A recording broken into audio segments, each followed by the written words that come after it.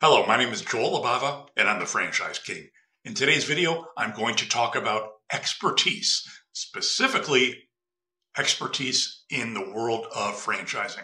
If you're going to invest in something big, like your own franchise, I would suggest that you choose some professionals to work with, to work alongside with.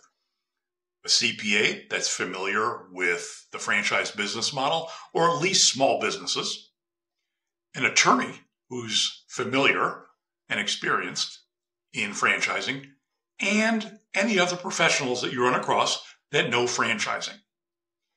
While you're looking for a franchise, before you even do your research, you should choose someone to work with. But what kind of qualifications should that someone have?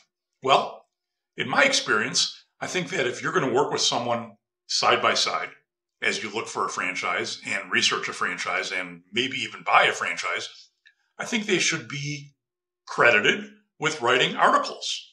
Not only should they have their own website and write articles on that website, but they should have the experience of writing some guest articles on other websites, and not just franchise websites, but business websites.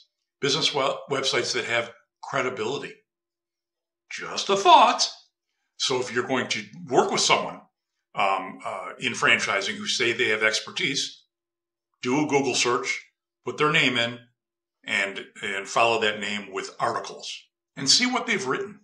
Also see if they've been interviewed on podcasts, on radio, on television.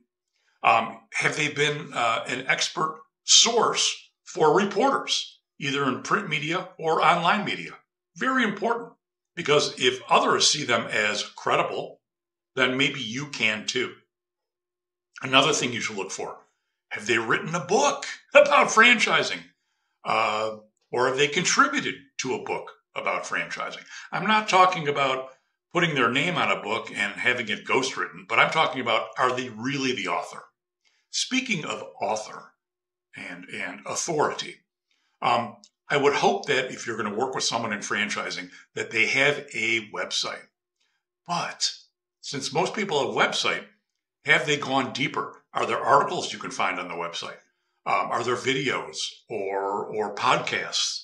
But this one is really important. Is their name, address, city on the website somewhere? Can you contact them easily? Or are they using a pseudonym? Are they calling themselves something or other, but they don't put their real name on the website? That is a red flag, and I've seen that more and more. So be careful. You want to know who you're talking with. Those are some of the things that I would look for if you're going to work with someone in franchising who either claims to be an expert or someone has told you is a franchise expert.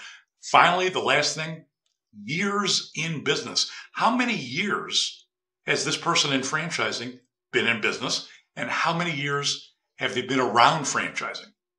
Better yet, how many years or how many places did they work as a franchise employee or a manager or even an owner?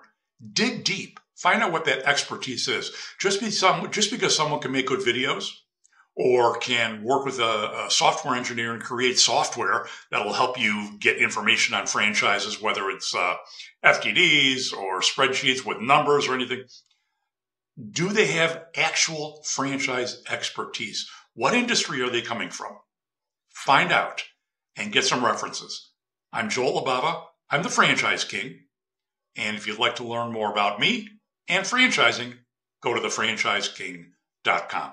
Thanks for watching, and be careful when you choose a franchise expert.